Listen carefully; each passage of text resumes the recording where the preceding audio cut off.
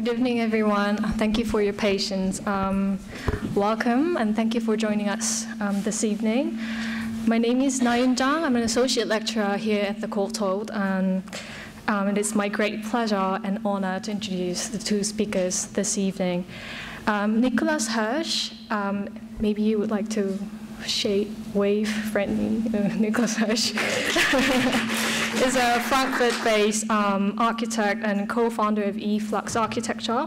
He was the director of Stadtschule Academy in Frankfurt and previously taught at the Architectural Association in London and University of Pennsylvania in Philadelphia and the Institute of Applied Theatre Studies in Gießen University.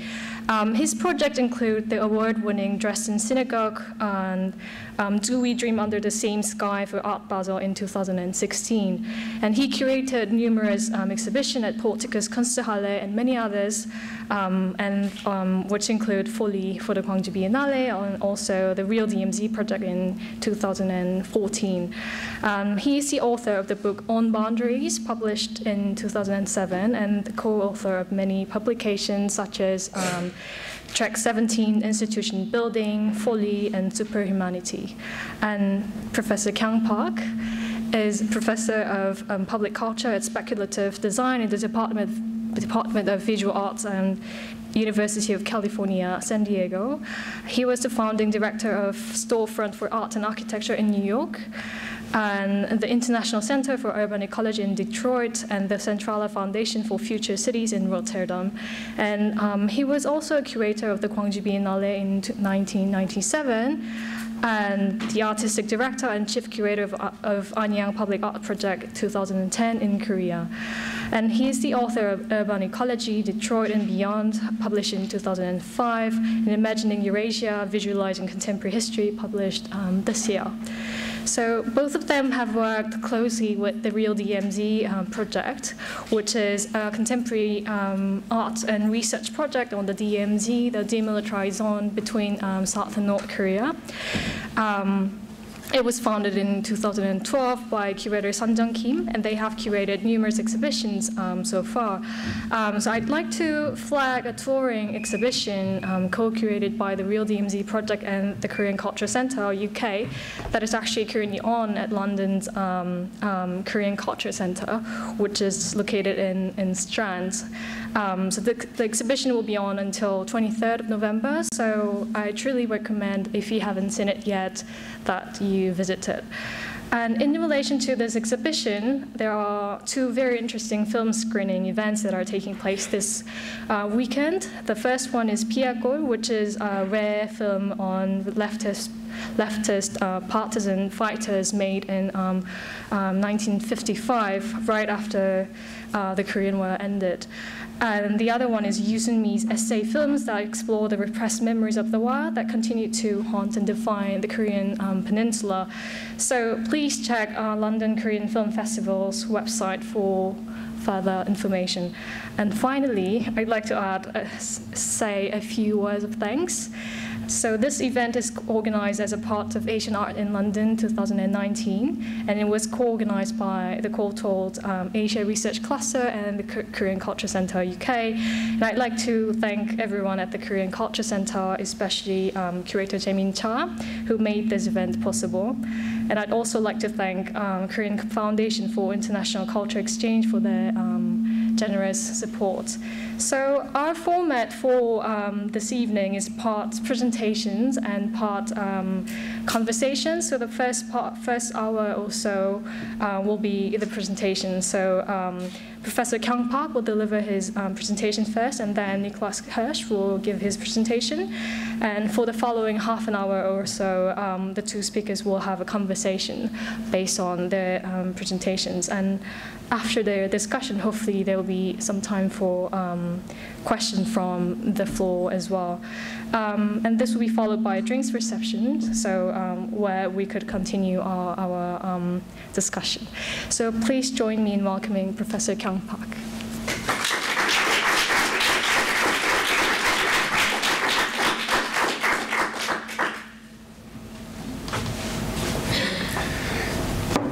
Okay.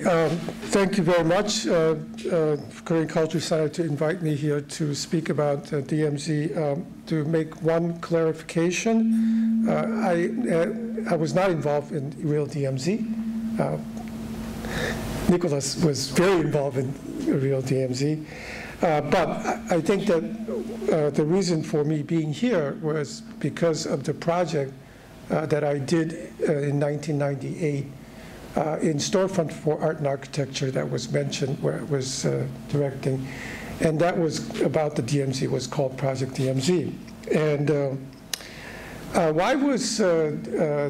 what was the reason for me to do that project, as you can see here, is that at that period, there was a lot of discussion about how that, let's say, fairly optimistic discussion about demilitarization throughout the world. There was even this talk in Washington, D.C., so-called peace dividend. And the meaning of those two key words, not particularly clear, but I could just generally say that in many of people's optimistic view, that the efforts and the interest and the finance that's spent on military could be used for peaceful means, right? So the idea of conversion of that into something that is more humanistic, in, let's say, was very much in the air, and I think that's the reason why the Project DMZ came about. And we also have to think about that the Berlin Wall came down in 1989. And so there was a period of time worldwide, there was a hopeful sign for, let's say, the end of certain amount of militarism, right? And so how do I move this here, this way? Right. So Storefront, the place that I ran for, I founded in 1982, and I directed it until 1998. 98. One of the things that we did very fondly was to make a newsprint, okay, for our poster of all our exhibitions. But it also was a double page, quite large, like a standard newspaper. I had always put a lot of information. And we did that because it was actually a very cheap way to print something, the cheapest way. And so you can see here, for example, the announcement for the exhibition of Project DMZ. And of course, you will see same images over and over again, like Bridge of No Return, the DMZ, the wall, meeting of the North and South at the Panmunjom table. These are kind of iconic, typical media political image of the DMZ that we're all familiar with. Perhaps, you know, kind of sick and tired of that idea.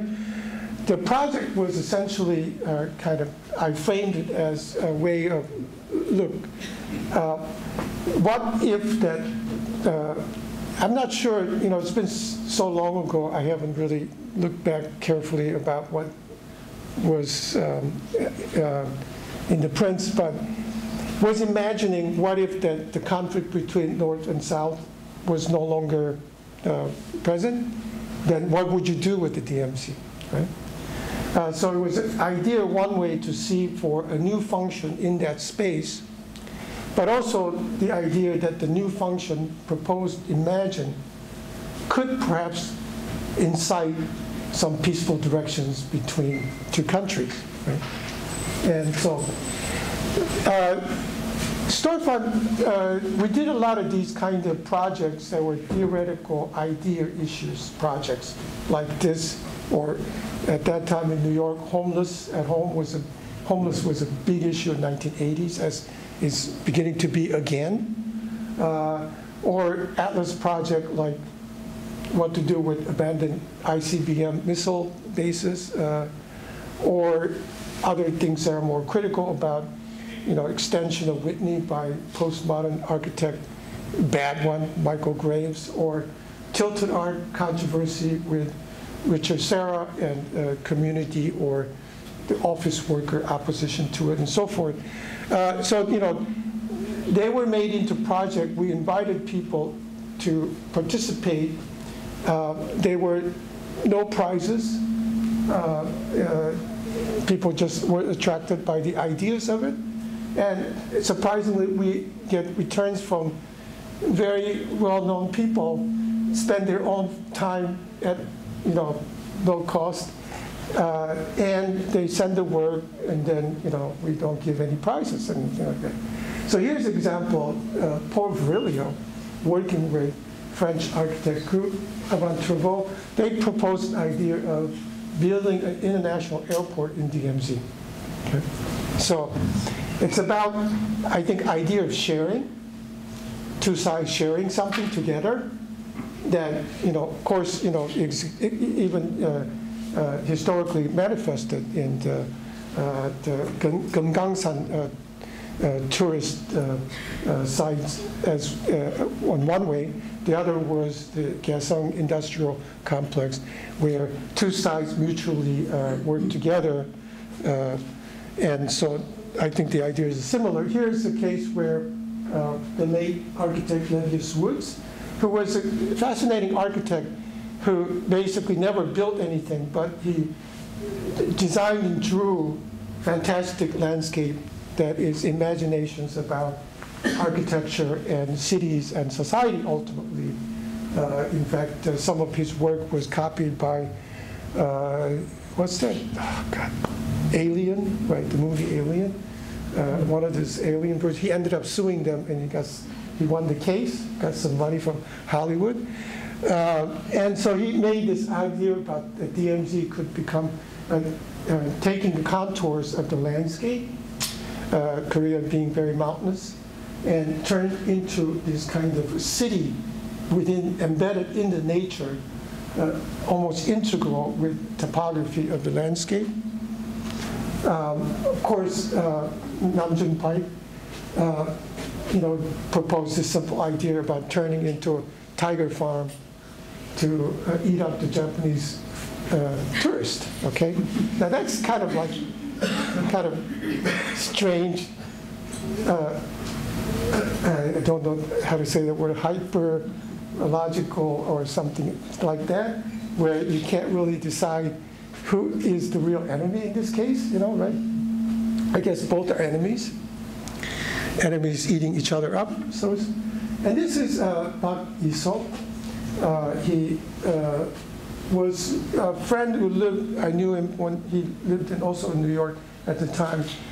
He ran an exhibition space, alternate space called, God, I forget the name now. Anyway, it'll come to me later. And his idea was he sent a kind of this amulet to 6 leaders. I'm not actually sure he actually did it, never told me, but it would be sort of like a powder of something that you, like a medicine, a ground up medicine. And he wrote a letter to them asking them, if you put this powder into your favorite drink or wine or something, and you all drink it together, right, then the unification of Korea would become true. Okay. Of course, it was probably poisonous, you know, really intended to kill them. That's just my curatorial observation. Come on in. And other people made projects like 2 burners, you know, electric burner, hot plates, they call it in the US, or like 2 sound devices, calling out random political propaganda from both sides. I think it's kind of a takeoff from the sound warfare they had at DMZ, where each side was blasting, you know, music or noise to each other, right? That became sort of like psychological propaganda warfare, which reminds me of a story, rumors, I don't know if it's true, about the flags, how big the flags got, right? Both sides, is that true? That one day they were meeting at the table in Panmunjom, you saw the pictures, right? Table, 2 sides sitting together, and they had small little flags on the table, and one day one side brought a bigger flag on the table, and then the next meeting the other side brought a bigger flag, not on the table, but on the floor. Right? And then the next time, a bigger flag appeared outside the building. And then so on, so on. It kind of like got, it's like Dr. Seuss story, right? Like which side of the bread that you put your peanut butter on the top or the bottom side, right? And the flag now is like giant pole of like 150 meters tall, and you can see it even from Shanghai or Beijing. And then you have these things like, razor wire, barbed wire, mirror, crack, danger, and other projects were like sighting through each other, through barriers. Other on the top is more like building towers to see over, DMZs to see each other. So there was idea of attraction to seeing each other, right? Having eye-to-eye contact or something like that, because there's so many sense of invisibility between two sides, right? Not only that, from the south side, we don't really know. It's not just the north side doesn't know what kind of opulence and extraordinary wealth and incredible K-pop culture in the south. We don't know what's going on in north, concentration camp, death camp, or whatever, right? So, but my DMZ project was not the only one. In fact, there was a very good presentation by Yang Yu Shim, who kind of had a history of all different projects over time. It's a kind of self-explanatory if you can read it. And these were mostly by architects, at least in his archival collection. And so he shows that the fact that the Space magazine, the most important architectural magazine in Korea for decades, was started by the most famous Korean architect, Kim Soo-gun. I find his work to be like, some are good and some of them are pretty bad. But he was very kind of polemical, very influential figure. And the one thing he did that was very successful was this magazine called Space Magazine. And in that Space Magazine, you will find a lot of projects that they have sponsored or they have published. Some independent project people have done on their own with different organizations. And so it's also kind of asking questions about the boundary issues, right? And as you can see here, that picture on image on your left is the famous Park Chung-hee. He's the 18 years of military dictatorship after coup in 1961. Is that right? Yeah, something like that. And he was assassinated, and on the second or maybe even third or fourth attempt, one of the assassination attempts actually killed his wife, who was very popular among Koreans. And the one on his right is the last official military dictatorship, because he was a soldier. Chun Doo-hwan, who was the president at the time of the Gwangju uprising massacre in 1980. So that was his downfall in terms of how he was removed from political power. So there was projects like this one where, it's a basically tourist theme park proposal with a lake in the middle and different amenities around it.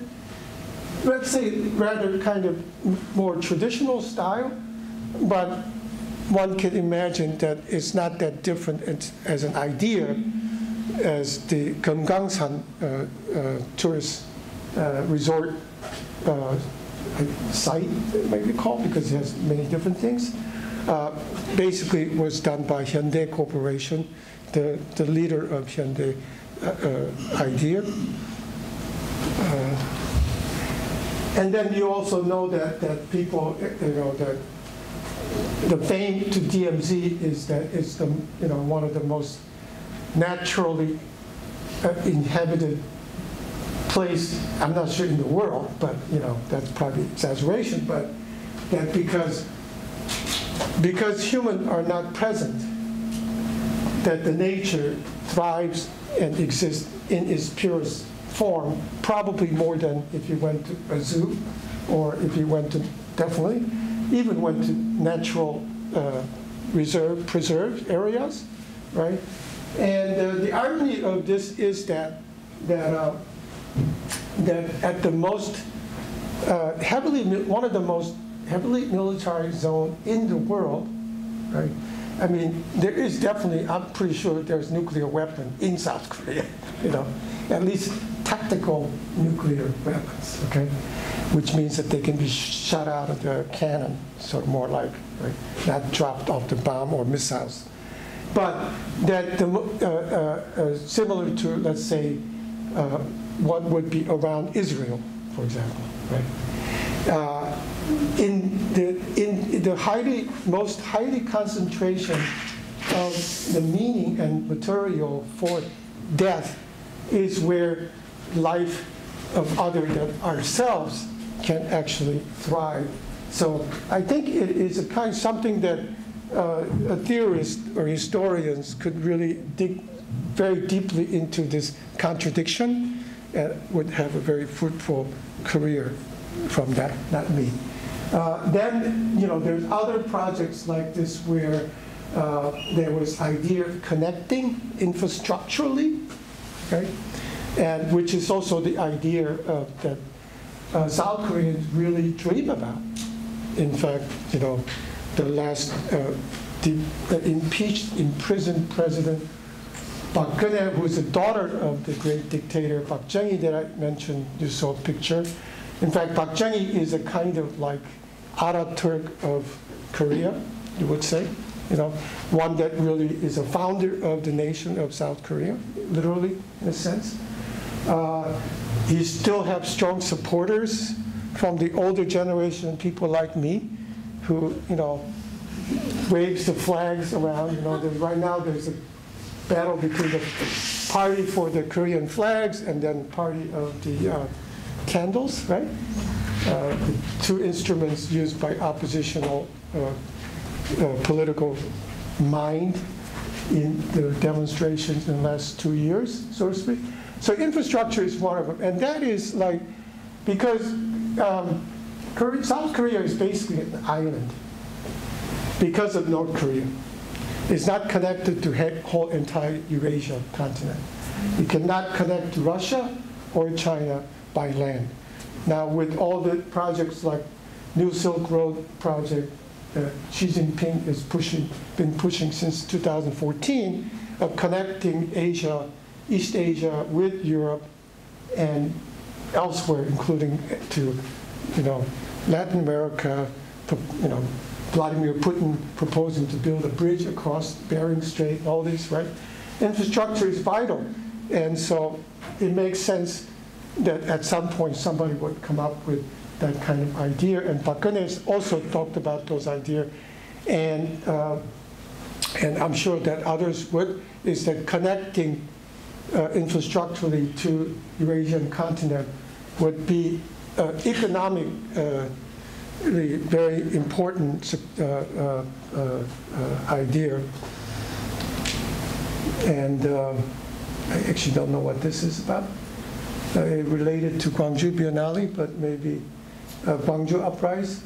And there are other projects that were more about the cultural notions. And artists like Ibang during the Olympic poster, 1988. And this kind of reminds me of that, yes, when I did the Project DMZ, they were all, participants were, none of them were Koreans living in Korea. Okay. Why is that? Well, I went to Korea. I've been living in the United States since I immigrated to the US in 1967, 52 years ago already. So I thought about, I need to go to Korea if I can get Koreans to participate, right? So I went to Korea. This was just before Olympic '88. And this is also a time when the climax of I forgot to set up my timing here. Anti-military dictatorship. How am I doing with time? Okay, how much do I have? 15? Okay. Let me set this up because before I forget. Okay, timer. Okay. And right, I went. This was a time when the anti-dictatorship movement was at its height. Okay, from 1980s. I mean, you're talking about millions, sometimes millions of people on the street, and it was extremely violent. It was like war happening. And so I went to talk to. I was recommended to speak to one very important figure, Sunjung Kim. I don't know if you know him. He's been a long professor, but he's also been a very important director, curator, things like that. Like, in fact, I think it was artistic director for Gwangju Biennale in 2002 or something like that. So I went to see. I met him and I asked him about, would you like to participate in this project and then help me to connect with your, network of people. And basically he said no. Okay. Why? Because there was three things that I found out later that the movement was against. One was that, or four, one was that it was obviously against military dictatorship. Two, it was for pro-unification at that time. Okay. Now most people are against unification in Korea, South Korea that is. And third was that they were anti-American. They don't want to do anything to do with anything happening in America, right? So, and you have to kind of understand maybe that thinking is like this, that how did Korea was divided after the so-called Second World War or Pacific War into 38 parallel, right? And how was that 38 parallel division was made? The Russians were coming down from north, just like Russians were coming down north in Europe, right? And so the idea was that Americans thought that the Russians would just take up the whole Korean peninsula. And so they proposed counter. And so at that time, some junior State Department figure who later became Secretary of State, one of the longest serving Secretary of State under Eisenhower, and who's next? Anyway, Dean Rusk was a young guy, and with another person, I can't remember his name. They looked at National Geographic magazine, and they saw a 38 parallel line. Looks like it divides Korea into roughly equal half. Right? And keep Seoul, the capital, on the south side. Right? And proposed to Russians that let's do this, let's divide Korea in half. Right? And to their surprise, Russians accepted it. Right? It became part of the proposal number 1, I think, or something, 1947. It was basically kind of agreement between 1945, I'm sorry, agreement with Japanese surrendering to the United States. And it was included in that. So that's how the country was divided. Of course, you know the story. 1950 to 53, Korean War started, and then it ended up being in this about the same line, but it was more, shall I say, like a better word, natural outline. trench war at last 3 years of the Korean War defined that eventual. But the division of Korea explains basically what is the current situation as well, which maybe I should talk about a little bit later. But anyway, maybe I should move a little bit faster. Okay, there's this idea about building future city, perhaps influenced by what is going on at that time in South Korea, mega real estate developments, that everybody was buying their properties, like we call it Chegebar, which Mauricio remember, that project and Anyang project. So there were a lot of different projects and similar to like infrastructure or entertainment, theme park. But another thing that I think is interesting is another project here, but again by artist Ivan, is that a performance idea. I didn't really look through this carefully, but the idea of doing performance and sort of,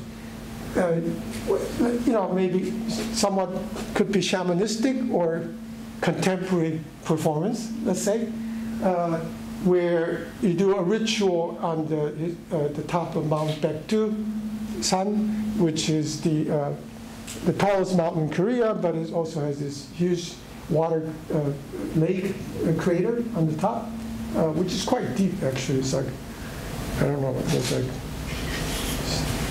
250 meters deep or something like that. And then you have, it's on the border with China. Anyway, I wrote a story here in 2014,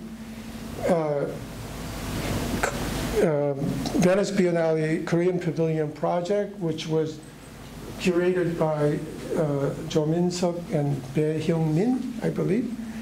And I wrote a story about how the Korea was unified. It was a fictional story, and it was only published in English, not in Korean, because they were not sure that it would be the right idea to actually print it in Korean, which I'm not sure, everybody can translate, whatever. But it was a story about how both North and South Korean government used DMZ as a way of legitimizing their political power. And they conspired with each other to create tensions at DMZ in order to support their their political regime, right? And then people found out about it, and basically the reaction was that they mistrust both South side and the North side, mistrusted their own government for different reasons, but people at that time was also, in South Korea particularly, was interested in rural migration, some younger generations or middle-aged people running away from the city. So I imagine that there was a kind of a Occupy DMZ movement starting to flow, that land was free, and then they found out all these mines were not really there. They were all just propagandas. And so people started moving there, and then both from North and South. The idea was that if there was no politics, if it was left up to people, then people would get together, right? So it's the politics that keep us separated, right? So people moved in, and then it got more and more successful, maybe like those utopian city project you saw before. And then it just grew and grew, and then so people pushed up north, people pushed south, and then after 60-some years later, who knows, about amount of time the Korea was separated, finally the people reached the top of Baekdu Mountain, and the bottom in Jeju Island, and Halat Mountain also is a crater, volcanic crater with a lake inside. There are two legends of the birth of Korean people come from both of those places. Occupying same time, at the end, the word South Korea, North Korea became non-existent in Korean literature and history, including the government expired. Both governments expired, okay? So that was the idea. So, and then I made recently, I had this project in Korea, Asian Culture Center in Gwangju. And one of the projects that I did was to make a game of unification, okay? Inspired by Game of Thrones, maybe? And a 3-card game, 36 cards. One side, maps of conflicts abstracted all around the world. The other side is image of North and South Pyongyang and Seoul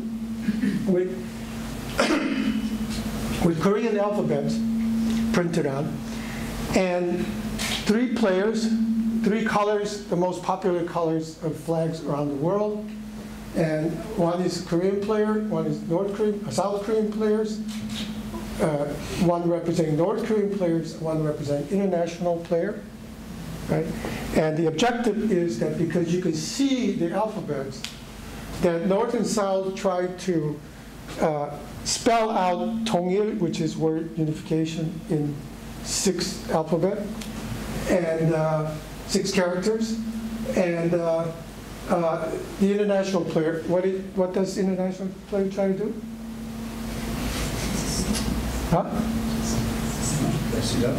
Yes, mess it up, exactly, right. That never they could spell the word together, unification. Right? Okay, so that's a 36 cards, and so in the image, there is this image here, for example, those are images, but I want to update, but not quite updated yet, new fiction update about that, the one that I told you before.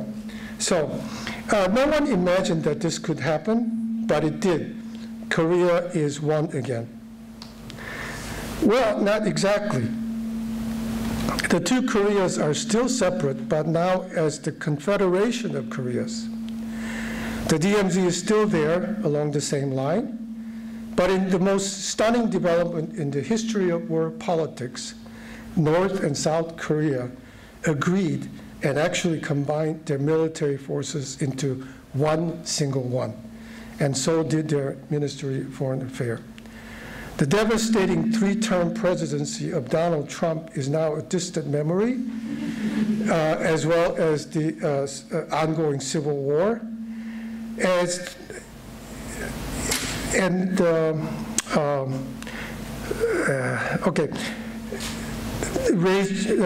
Civil war in America, as the Freedom Caucus predicted and wanted it, and rages on without the end in sight. Not divided neatly along the Mason-Dixon line, this one is even more organized than the breakup of Yugoslavia, like a shrapnels from contorted gerrymandering of religious, political, and racial divides that explodes from sea to sea. With the bully of the 6-party talks absent, which 6-party talk was what was going on mostly represented by Russia, China, United States, Japan, and North and South Korea. 6-party talks absent, the situation of Korea is back to the end of Joseon Dynasty, with Japan, China, Russia vying for an imperial land bridge between the continents and the Pacifics. Remembering how Joseon ended, then the colonization and division of Korea, ROK and DPRK, South Korea, Republic of Korea, and Democratic People's Republic of Korea, saw common interest in their existential cooperation. Of course, this was already happening when Trump pushed hard against Russia and China, giving a host of reasons for ROK and DPRK to reconnect. Like the 3-system, one country that once managed Hong Kong and Taiwan with China, or the reformed European Union as 33 systems and one union, nation states upgraded themselves in various ways by combining parts of the government with others that could serve mutual interest, even jointly sharing parts of their territories with other states. Ended is the autocracy of nation state that exclusively dominates all of its territories and people within its bounds and exclusions.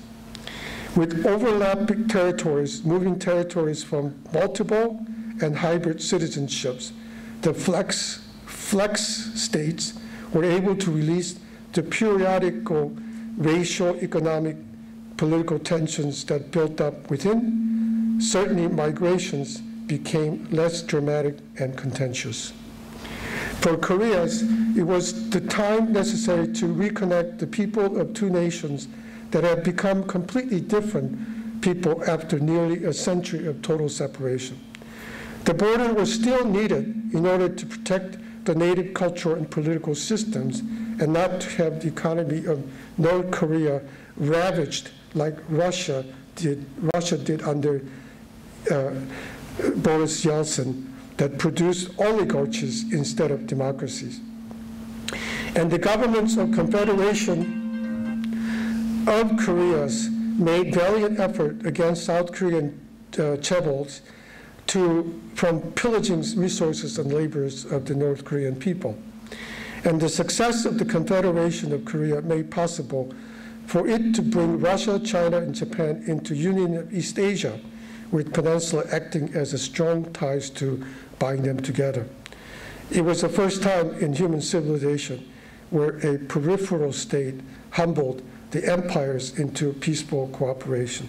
Thank you.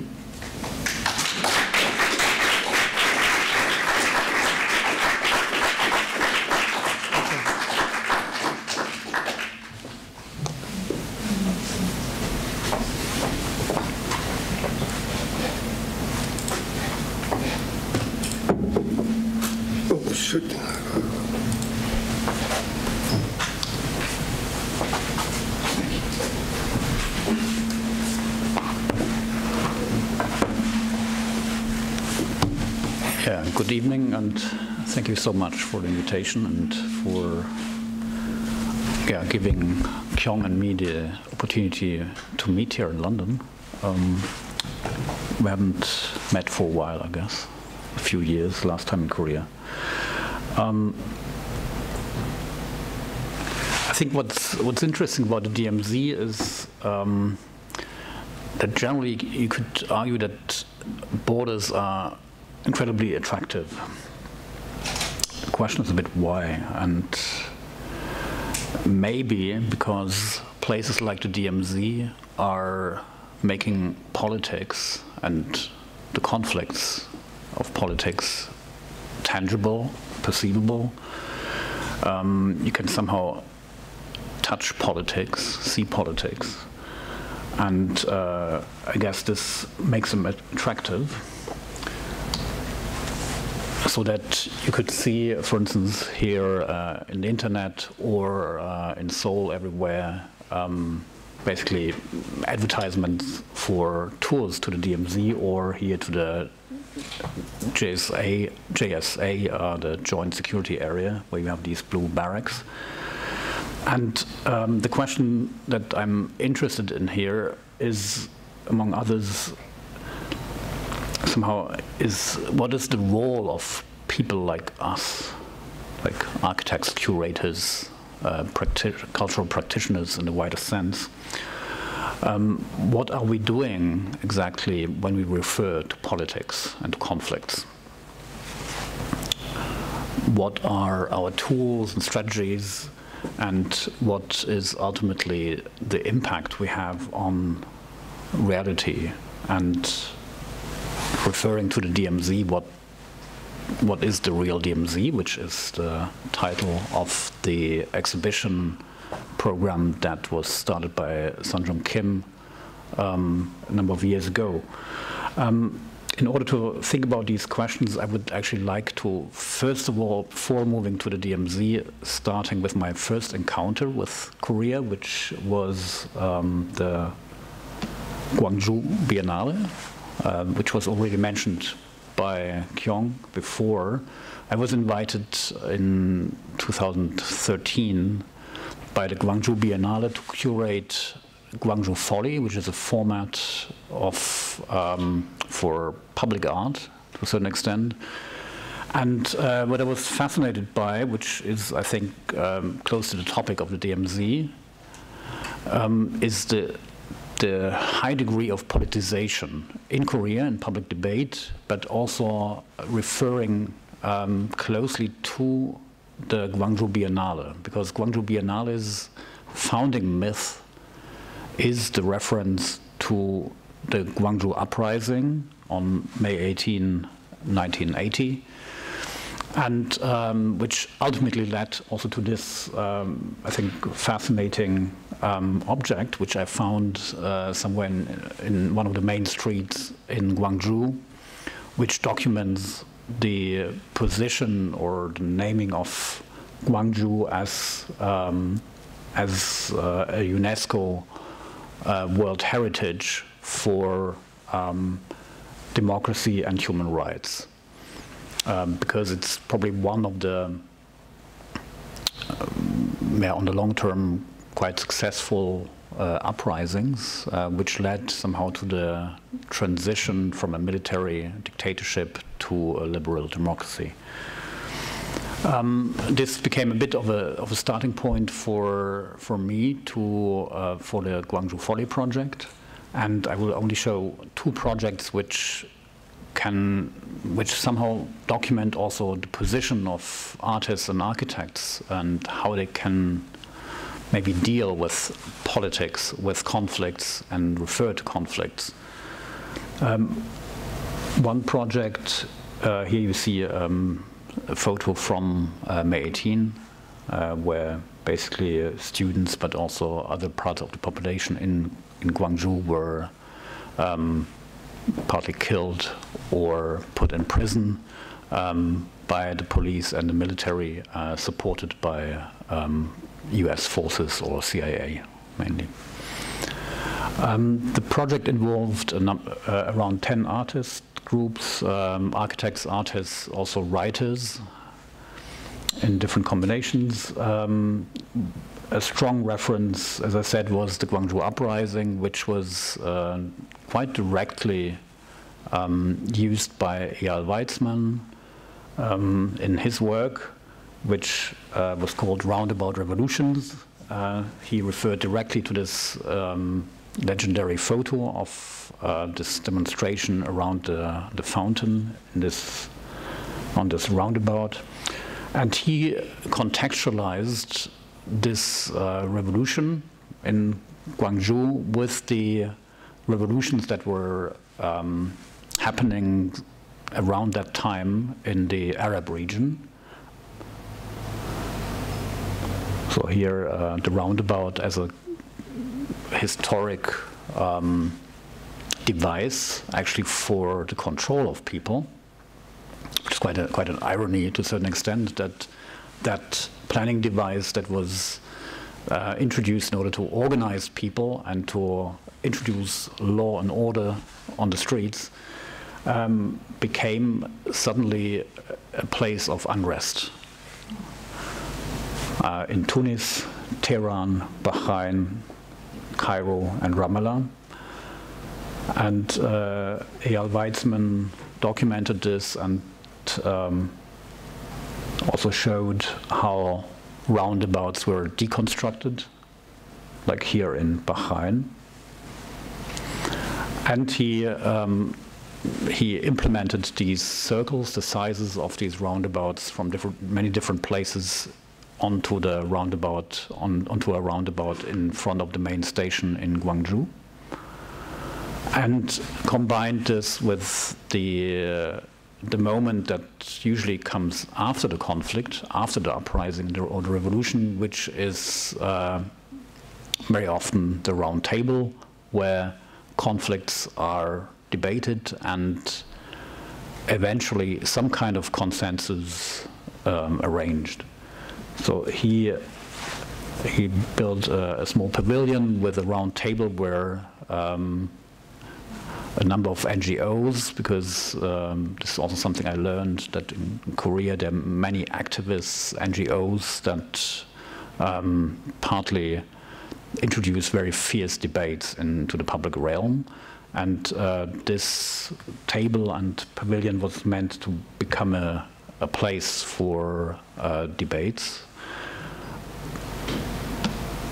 And what was interesting, several days before the opening, there was actually a protest by a teachers' union happening place right on this roundabout. So people seem to have understood some of the intentions, although it's quite obvious that you cannot plan conflict. And this was also not the intention. The other attempt that or the other project that I want to quickly show before moving on to the DMZ is a project by Ram Koolhaas, the Dutch architect, and the writer Ingo Niermann from Germany. And they probably had a slightly less activist approach to public debate. They were quite interested in the question of the plebiscite, like question of participation of people in public debate. And they came up with this object in a street in downtown Gwangju, which is a kind of gate where on the top there is a question. The very first question was, do you support democracy? The next one was questioning or asking people about their position vis-à-vis plastic surgery, big topic in Korea. And this was, all the projects were done in collaboration with NGOs. So there was an NGO preparing these questions or taking up questions that were sent to them, and these questions were then shown over around 3 weeks, and we had these 3 lanes, the red one, no, the one in the middle, maybe, and the green one, yes, and the whole thing was recorded by a CCTV camera, and so it was basically a plebiscite, a daily plebiscite over 3 weeks by your feet. And of course, it's a plebiscite that can easily be manipulated by just walking several times through it, or you don't watch the lanes and just walk where you walk. So it's kind of instrument that also shows the contradictions when we talk about votes, about participation as a tool that can easily be manipulated, and I think this was a highly debated intervention in Gwangju. From there, yes, a few shots. Yeah, this was then also tracked and communicated online on the website. And from there, moving on to the DMZ. So I was, during that time in Gwangju, I was spending a lot of time in Korea, and was invited to the DMZ by Sunjung Kim to co-curate this edition, and it's an ongoing project, actually. So a couple of things that you have seen before in Kyong's presentation. I think what's interesting is maybe that the DMZ is it's of course a line, like an abstract line, but it's a zone. It has around I think a depth around 2 kilometers in both directions from that theoretical line. So it's a 4-kilometer wide strip that runs throughout the whole peninsula. And besides, on both sides of the DMZ, there's the so-called civil control line. So it's a kind of buffer zone. So the whole project that we did, it's a in situ project. So the project didn't happen in the DMZ because you don't have access to the DMZ unless you're one of these poor soldiers who have to do patrols there, or unless you are a Swiss or Swedish soldier, they have some access in particular areas in the zone. But our intervention happened in this, within this buffer zone on the southern side. It's a zone where you need a special permit to get into, and it's a very particular political situation, ecological situation, and also social and economic position for the people who live there. So, of course, there's a fascination, as I said before, for an area where there's a conflict that's highly militarized. We see constantly maneuvers, and we see politicians debating about it, and we see on TV amazing images produced by the likes of Kim Jong-un or Donald Trump. Or we are tourists like me here in this one of these famous blue barracks, where you always have these hardcore, very stiff soldiers with sunglasses. And there is, I think, one of the main features are actually the binoculars. And because there is an expectation, it's probably one of the main tourist spots in Korea. There is something I would call a tourism. It's almost like a dark tourism, where you look for conflict. The problem, though, is you don't see it. You don't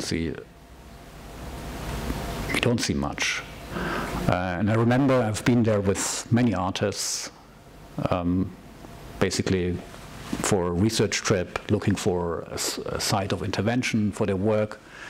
And what was typical is, in a way, also the disappointment that the mediatized images that everybody has in his or her mind, you don't see them. Yeah, of course, you see soldiers, a lot of soldiers, but you don't see weapons. You don't see guns. No explosion whatsoever. It's incredibly calm there.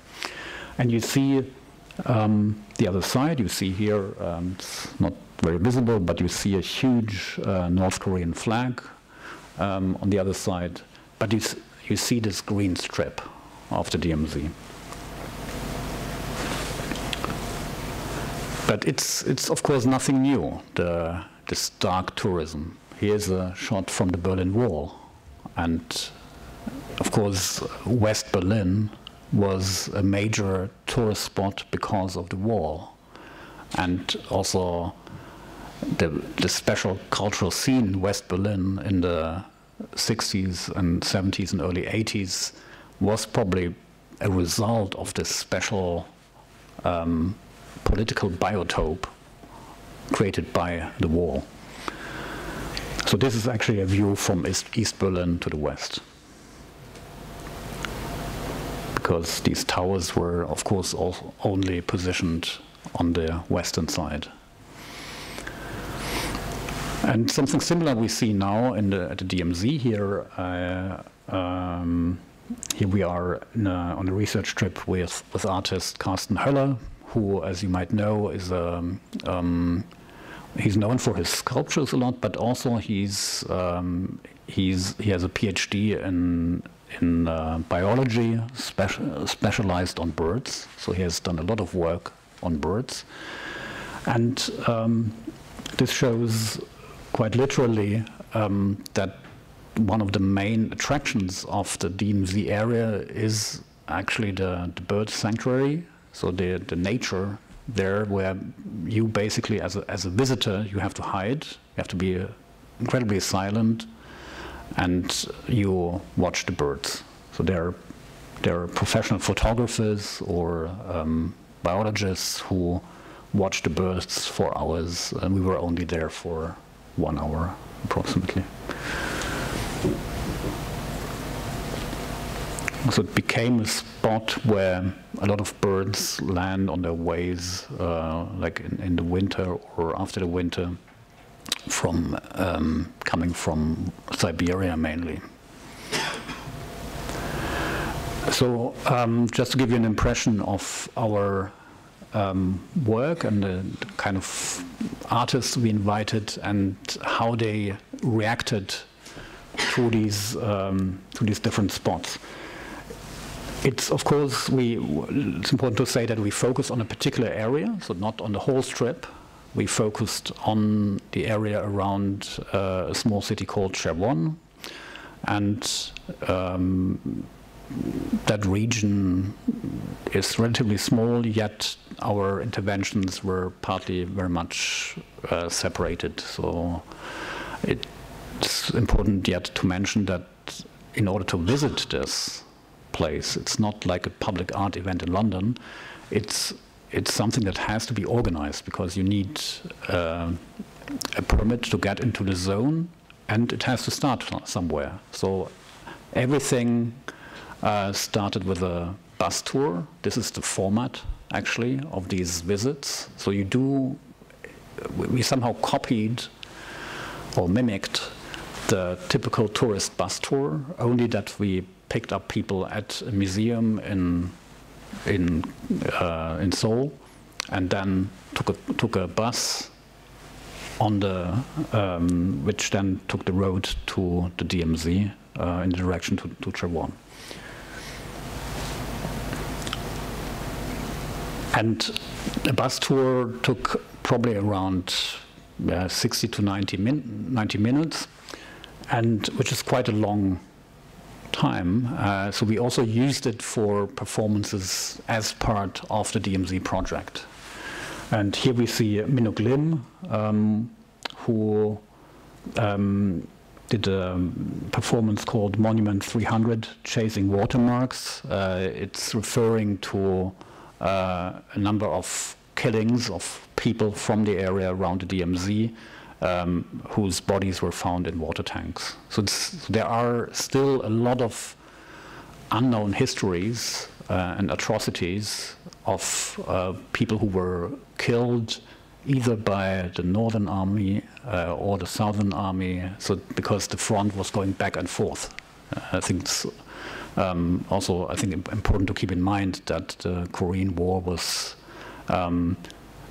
incredibly dynamic, where the Northern Army, together with the Chinese, actually pushed very much into the south, and then there was a rollback. And I think between these movements, a lot of people were killed or were blamed as traitors or as collaborators of one or the other army.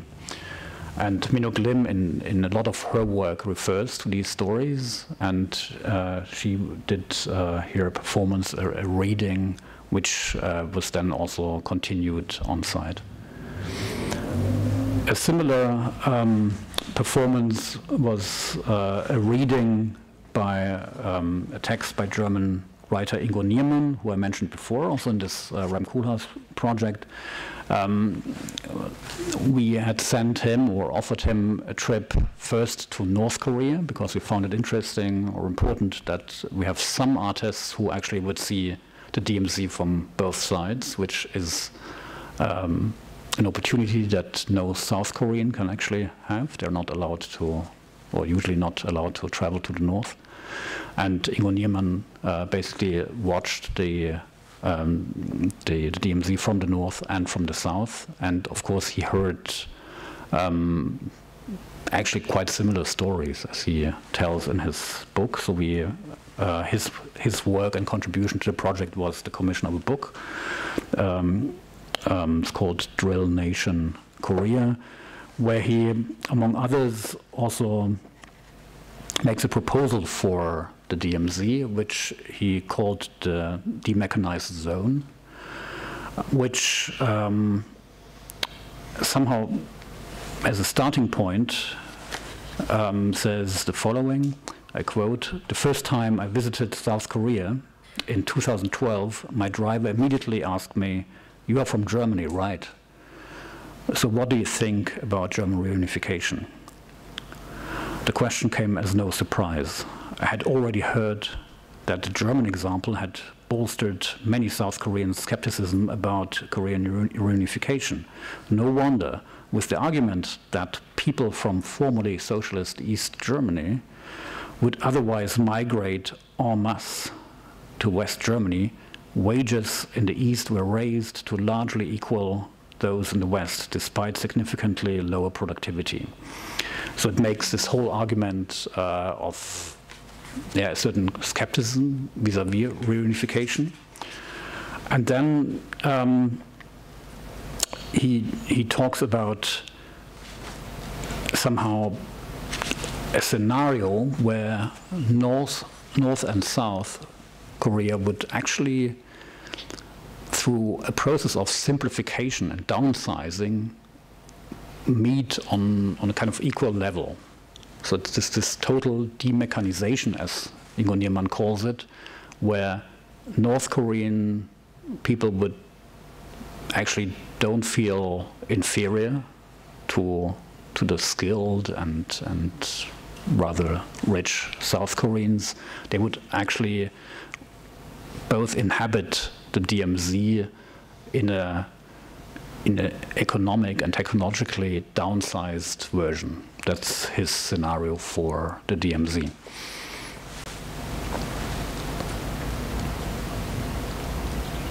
Here we see Ingo Niermann in Pyongyang. Yeah, this is how you enter the buffer zone and pass the civilian control line.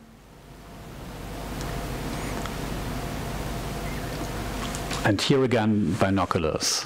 This is in this area around Chewon, like in many spots around along the DMZ, you would find observatories.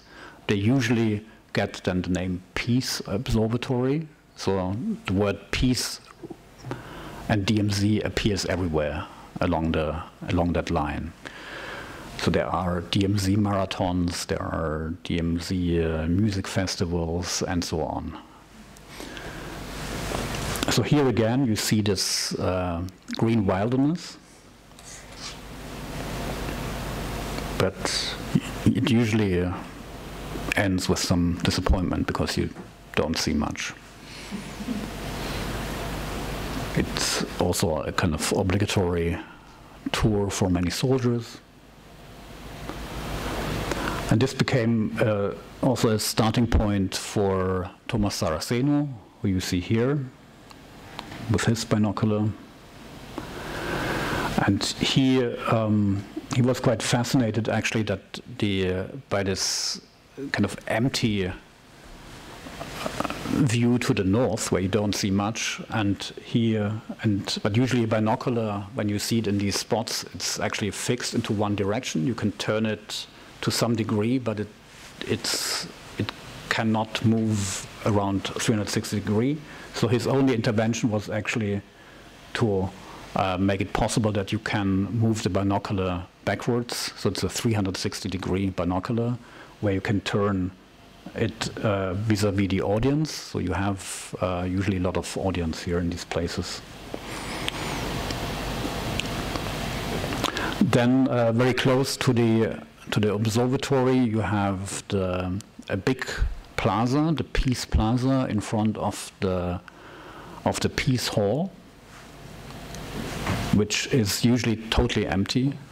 And here you see an intervention by a Korean artist based in London, Ko Jong-ah, with these somehow combining that very slick and modern plaza with very old stones, volcanic stones from the area, which somehow refer to a different era. You see the Peace Plaza in the back.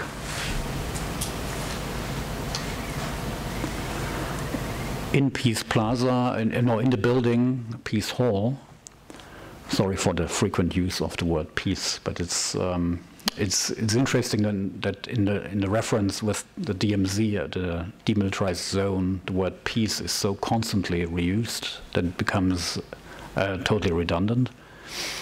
Here we're showing a film by Vietnamese artist Dinh Hue Ly, who is in his work linking three countries very often that were actually divided in the past decades. One is Vietnam,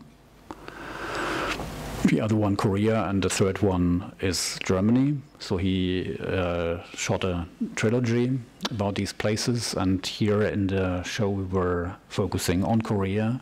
He did interviews with children in school and asking them about the division and about a possible reunification. And it was obvious that the children repeated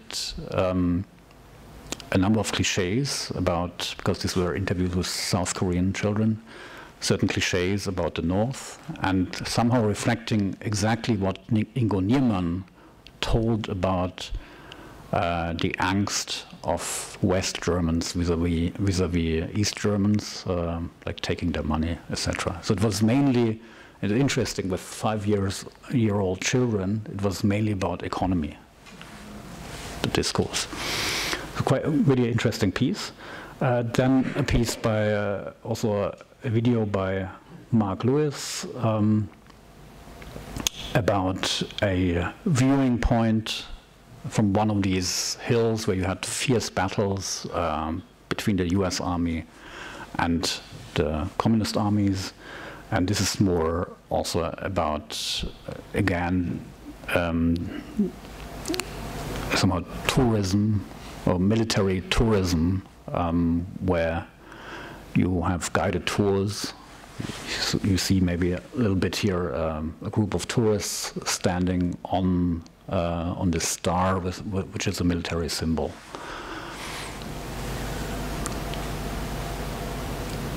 Again, you see mainly agriculture and nature when you look from there into the landscape. Then, time over? Almost. I run very quickly through that. So here we are seeing now the third location, maybe. So the first one being the bus, the second one the observatory with the Peace Plaza around it, and the third one is a small village called Yangjiri. Probably important to mention that this buffer zone is not empty. Of course there are soldiers, that's one thing, then a lot of nature, but there's also agriculture, many rice fields primarily. So there are a number of villages there in this buffer zone, so behind a certain border. And they were inserted or started as propaganda villages in the 1960s. So former soldiers were given land and a house in these villages. And now the population is aging. There's, I think the average is really in maybe 74 or 75. And here, by law, every village needs an atomic bunker. Here we did a sound installation by sound artist Florian Hecker. You see instructions what to do in the case of an atomic bomb. And here you see the sound installation in this bunker. We had another performance then by Korean cello player Ok Young Lee in a former rice mill of this small village. So you see that a lot of the infrastructure of these communities is falling apart. And then, as another example, there's work by Adrian Villarojas, the Argentinian artist, who you might also know. He had a big show at the Serpentine a few years ago. And he was shooting a film, but also spending a lot of time in this small village, very remote, because it's really in a buffer zone. He was there with a team of 4 assistants, and they really lived there, which was, of course, a very special situation, which was also interesting for us to understand to what extent can artists or cultural practice in general interact with a highly politicized situation in the form of a residency. So it was the classic form of an artist residency in the buffer zone. So they used particular tactics, so they organized dinners, and of course there was a huge language barrier. This was the residency, so one of the typical houses there, and a small atelier next to it. They had an outdoor studio where they produced small cultural works. Adrian Villarrojas works a lot also with vegetables and incorporates them into small sculptures, which you see here, for instance. Which was then also incorporated in the video. And a number of years ago, Adrian also started with these clay sculptures, and these were produced also as little gifts to inhabitants where they had dinner or invitations. So here you see, for instance, one as part of this very modest furniture in these private houses. And this is a scene from the film. This as well.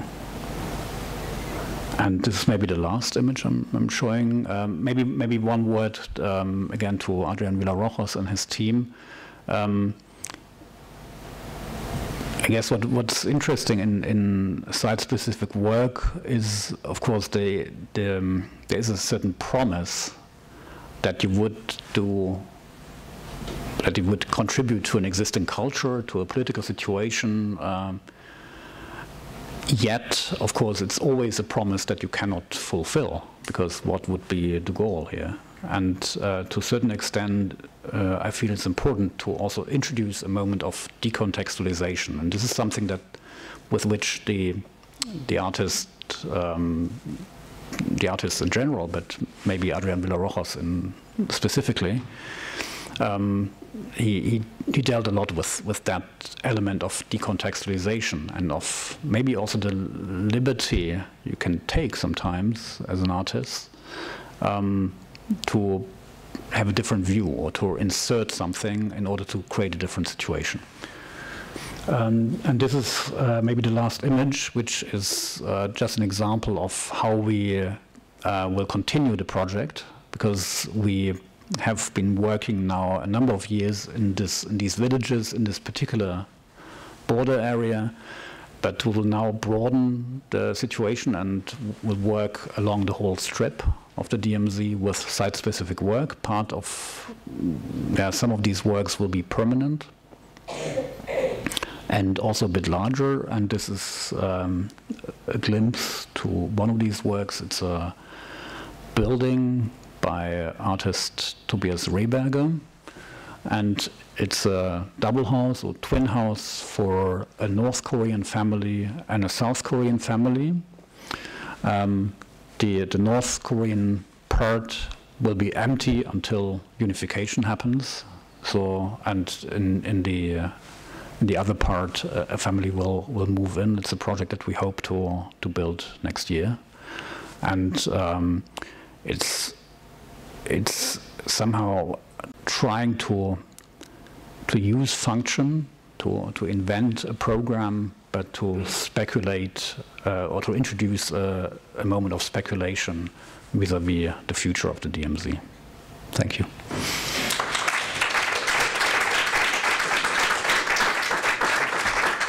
Right. So my question is, I mean, actually this image here reminds me of a funny story about, I had a friend, architect actually, Danish architect, who had a 3-story house or something typical, maybe Dutch style, Danish style.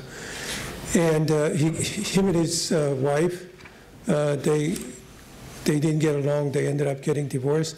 So what they did is that they put a wall straight up through the 3-story of the building, divide the house into half, had a one hole where kids go one side or the other. So this reminds me of that, okay? So, all right, going back is that, okay, what is real DMZ, right? That's a very good question.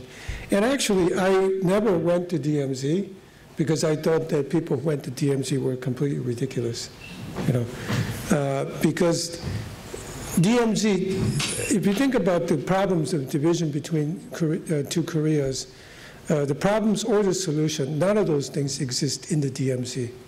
It exists everywhere else but there. In other words, problem is entirely outside of DMZ, right? So, and the question becomes just also how thick is the border, right? You know, border is in theory almost non-existent line, right? In fact, it is just an idea abstraction. There's no, but in this case, there is actually a physical border. And so, I mean, what do you see when you go there, right? Are you searching for the real DMZ? You go there, you see all these, I mean, I saw that one telescope lens is even camouflaged. And so, to me, it seems like, you know, is that people, they don't really see anything there, right? As you said. I think people actually already brings what they want to see in their mind before they get there. And they're actually, the sighting is going the other direction. It's not that something is coming to you, into your eyes, but your eyes are actually projecting out there that you want to see. So that actually happened to me. The only time that I went to DMZ is actually because of you. I went to see the show, you know, and I got on the bus with all the other people who were invited, and I went there, and I went to the same place, which you actually took a picture, which we were not allowed to take picture, but how did you take the picture? Because you're not Korean. Yeah, right. Probably. You know, and that also reminds me, I'm just going round and round because I want to say so many things. It's only the Koreans who cannot go to North Korea. It's only the Koreans who cannot go to South Korea. Everybody else actually can go either North or South Korea, okay? So it kind of reminded me of that, how you took that picture. So, so my question, this is not questioned anymore, right? I'm wondering. Yeah, it's coming. Just give me a few seconds. So I went to DMZ, and in fact, at the exact place where you took that picture, out the window, you see the landscape, and I actually projected what I wanted to see, which was that what I saw was nothing about North and South Korea. I saw a landscape. In fact, that day was so clear that the people worked there, they say it's one of the most clearest day ever.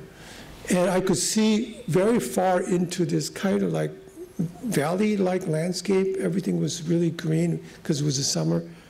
And I saw nothing that is man-made or anything like that. And what I saw was that I saw something like thousands, 10,000s, 100,000 years ago. What I saw was past. I saw time. Basically, I was looking at time, not space. First time I ever saw a time instead of space, I felt. And it was just incredible feeling. And that's what made me very special, but it had really nothing to do with DMZ or the division of North and South, or division of Korea into two parts. So did you really discover what is the real DMZ, and what did you really see there? Well, of course, I haven't discovered the real DMZ, but I guess the title of that exhibition series refers maybe to the question, what is there beyond the obvious but slightly difficult or unperceivable political conflict? So I think what you have seen, for instance, the much older natural history of that place, is something that we were interested in. These are the realities that we were interested in. Agriculture also. I think this is, for instance, the interest in this little village is also because we were interested, what does it mean to live in a buffer zone? My God, in a propaganda village. And they even invented, at least this is a story, a particular housing typology. Usually the small farming houses, they are one family only, and they're usually directed, apparently in Korea, towards the south, towards the north, with a door in the north. People told me, not sure whether this is true or not. But apparently here, in the buffer zone, all the doors are turned away from the northern border. To escape. Yeah, to escape for whatever reason. And they were always putting two families into one house or adjacent. And the motive for this apparently was also was maybe to introduce a moment of control. So they would also control each other. Spy on each other? Yeah, well, that's what certain people said. North Korean it's maybe all might not be true, but it's interesting that they introduced new typologies. Yeah, and this is not just a vernacular building. This has clearly been planned in the 1960s. Some kind of social experiment. Yeah. And now most of the villages are really old. Some of them still work on the fields, but it's dying. Yeah, it's like it's people with kids. They have to move out because there are some kindergartens, but less and less. We saw a number of ruins of schools, so it's quite an unsustainable society there. But that's not really just the DMZ problem. It's the whole country. The whole country. But of course, there is no economy. There's only old people living in the countryside now. Yeah. And so there is no economy because this is a bit apart from the big industrial centers. So what's the future for this area? And this is where this frequent use of the words peace and DMZ becomes very obvious. This is tourism. Yeah. So, and it's a kind of dark or disaster tourism or war tourism, which is certainly not. It's nothing new. Yeah, I guess tourists are attracted by the Colosseum in Rome, which was basically a place for atrocities that we cannot imagine. So I think there is also in our society of spectacles, there is a certain tendency to go to these places. Mm-hmm. And Korea is also, don't understand me wrong, I'm a big fan of Korea, but it's not a place where you would find a lot of old houses or so. This country has been really destroyed through many wars, not only the Civil War in the 50s, but before by the Japanese also. I think there has been really waves of destruction. Or the Americans bombing. And Americans bombings. So there are no real hotspots for tourism that you find in the cities. So I don't mean this as an insult, but I think this is how I perceived Gwangju and many other cities. So maybe the main tourist attraction is the border. Okay. And this is why I think it's interesting to look for the other realities, mm-hmm. which are, for instance, tourists who don't. There are some tourists who don't come for the border or the military presence. They come for the birds, which is, of course, a result of this Cold War in that situation, or frozen war. And I think this frozen zone where nothing happens actually created something, mm-hmm. like an incredible nature. That's interesting.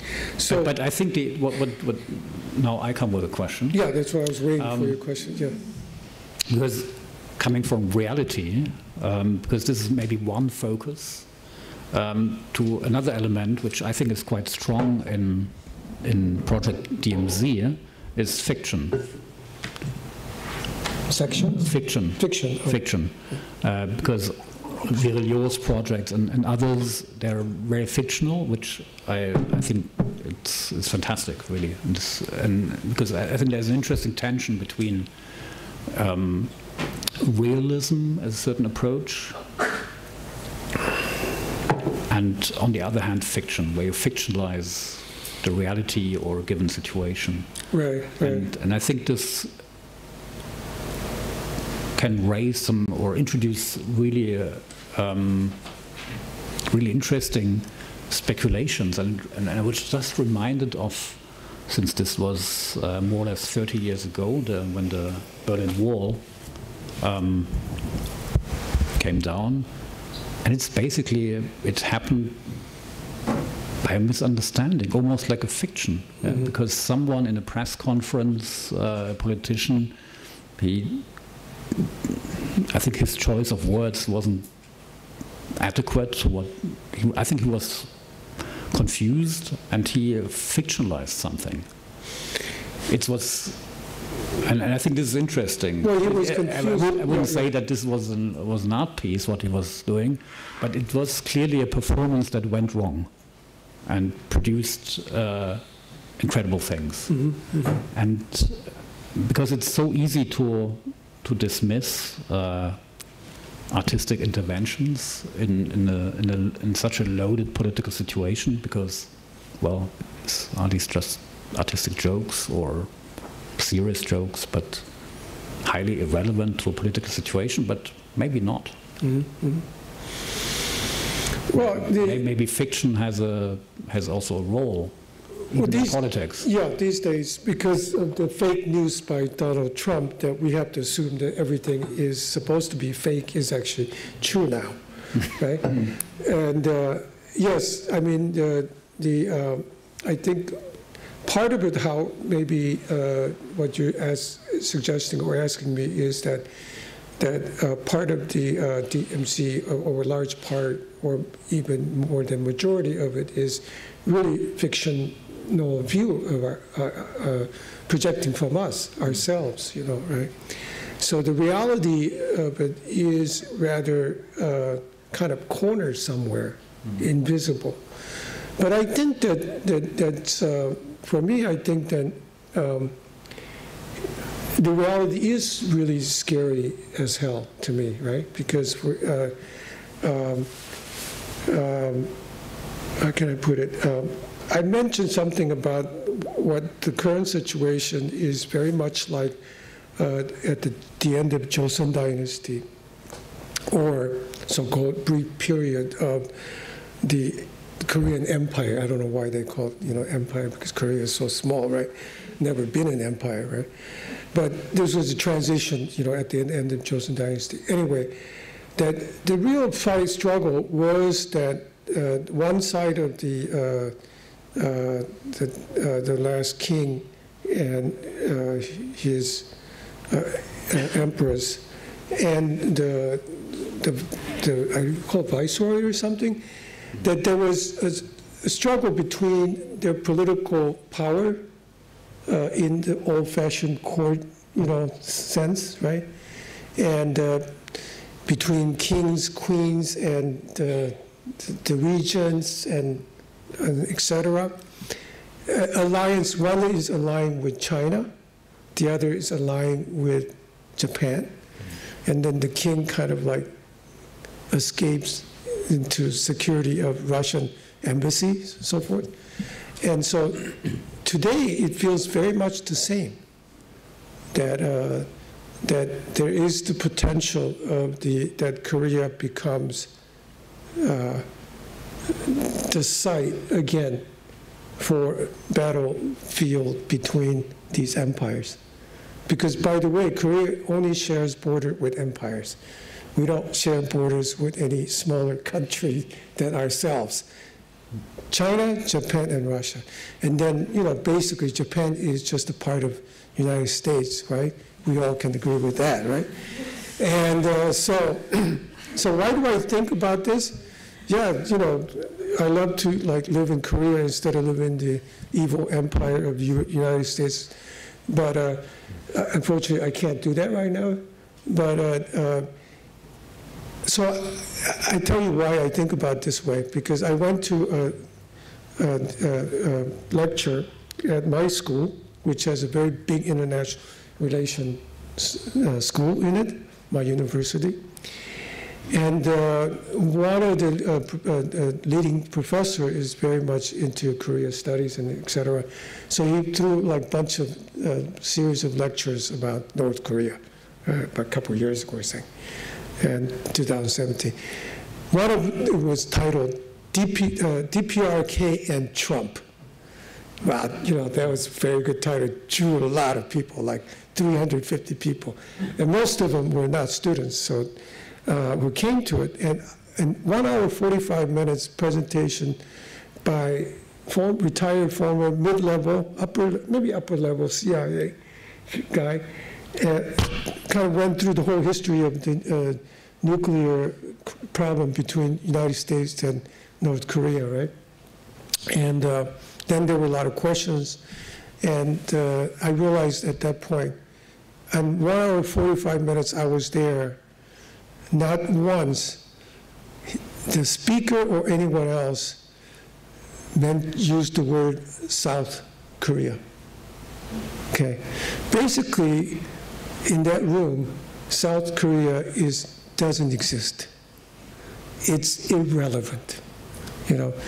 And by the way, Seoul is now, according to Wikipedia, 4th largest economic core in the world, probably after New York, London, Tokyo, and then I think it's running neck and neck with Los Angeles area. And the US military strategists, that means nothing. They can destroy that place like anywhere else in Syria, Afghanistan, Iraq, elsewhere, right? So that's why I start to feel that we're back into the end of Joseon Dynasty. The global struggle between Russia, China, and the United States, you know, overplayed again. And so I got really worried, you know. So I think somewhere behind it is the reality. On this phone, as one speaker, I forget, mentioned once, speaking in Budapest to some 20-year-old people, 5 things in here from the military, right? GPS, touch screen, the micro camera lenses, the microprocessor, and the locator guidance system, right, for missiles. We're carrying these silent things in our pocket. In here is some of the greatest invention that gave the most powerful weapons to kill people, right? And considering how pathetic, and you used the other word, was it, about Trump and Kim Jong-un. There was another word that was, no, not redundant, even more kind of like sadistic, I can't remember. Leaderships throughout the world, so I cannot imagine anything that would be any separation between the fiction and reality anymore. Right? That's how I would answer. I think that's also the impression when you, because we were both saying that you don't see much actually at the border, but because of not seeing much or anything, you can also imagine all the atrocities. It's somehow a typical sign of what was used to be called a Cold War. It's something you don't see. Mm-hmm. I think that's now maybe the moment where we should also give the time open to the floor.